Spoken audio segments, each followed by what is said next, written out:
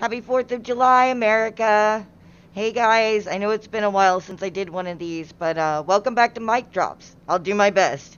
If you guys would go ahead and get down there and hit like and subscribe to MLTP, we'll go ahead and get down to it. I I hope that everyone out there in the good old US of A is enjoying themselves in their holiday. I hope. I say I hope because I know that not everyone is able to, least of all myself. I think most of us probably know at least someone out there who, for whatever reason, just can't enjoy our Independence Day. Some of us are imprisoned for arbitrary or even nonviolent crimes, enslaved to the system that works them for pennies and then marks them for life afterwards. Some of us are simply afraid that should we leave our homes, we'll be murdered by our own so-called protectors for the color of our skin or the t-shirt we're wearing. Some of us are mourning those who were already taken by tyranny. And some of us, no, too many of us are like Brianna Taylor, Duncan Lemp, and George Floyd. Too many of us are too dead to enjoy our Independence Day. Now, for reasons I hope are obvious, this took me a long time to come up with. With everything like it is, I felt like I needed to say something, and I had a fair idea of what I needed to say, just not how to say it. That was the whole thing altogether. There's been so much happening, even just lately, that I didn't know where to start. The fireworks helped. I don't know if you guys can hear them in the background or not, but I kind of hate them now, but they helped me put things in perspective. A couple of nights ago, I was sitting in here at my desk, where I am now, holding my head as I thought it over again and again, like, how the hell do I do this? The problem is that this year was way more different than it normally is. It's always a little lackluster. Like in the previous years, I didn't fully enjoy the idea of an Independence Day. My jaded side was like, yeah, we're free. Um, but I've never ever actually been afraid of July 4th before. This year, it brought up a level of anxiety that I'm not typically familiar with, but the fireworks took me back to a recent night that helped me understand it. I mean, what I was thinking about. It wasn't my first time to deal with gas or police or protesting or anything like that, but it was my first time that I had done it in proximity to this kind of holiday. I didn't have time to unpack it and put it away before the light shows began. Everything's been just one thing after another.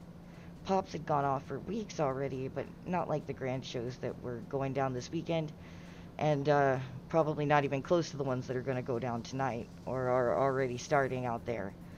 And it was as I was listening to that, and the lights were flickering in the distance, that I started to think of Tulsa.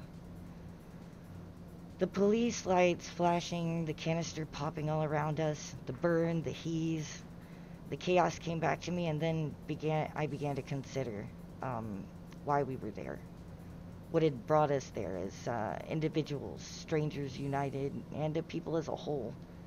I remember standing out there just knowing that people across the nation were doing this with us, and it was uplifting at the time. But later, obviously, when I had a chance to start trying to think about it, you know, you start to think about the pressure and the level of outrage that had to exist to drive us to do something like that.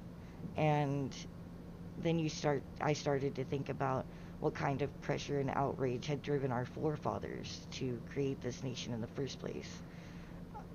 I had to wonder if this was us growing closer to it, or if we were never further away. I thought about the generations worth of unjust government that had been upon us, how it's grown and festered in the hands of an ever-strengthening oligarchy, wearing the mask of just democracy. I thought of how, in order to degrade our rights, they whittle down our options, our education, and drive us in any way they can.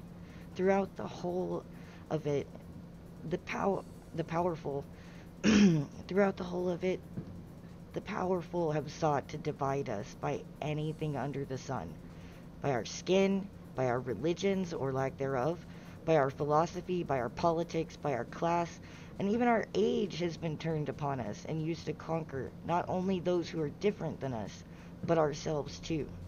I've heard it said that any wall you allow to protect you can also trap you. Just as quickly, it could be one or the other. And I don't think it could be more apparent in this place we're at right now. This nation has become a place that so many people can't feel safe in. And now the leadership of that government has decided to begin scapegoating the very people who are the most strongly against the tyranny and division they so love. The left are going after the tyranny-hating boogaloo folk who, by the way, don't have half the kill streaks of the cops. They don't have half of the kill streaks of the cops. They don't even have half of it. Who's dangerous? Who's dangerous? The right are taking swipes at the Antifa groups, and they're not even a real organized anything. Some of them are violent, and I'm not cool with that. Some of them are not, though, and I'm fine with that. I just don't like the use of force, you know? But they don't actually care about the differences. They just care about who they can scapegoat.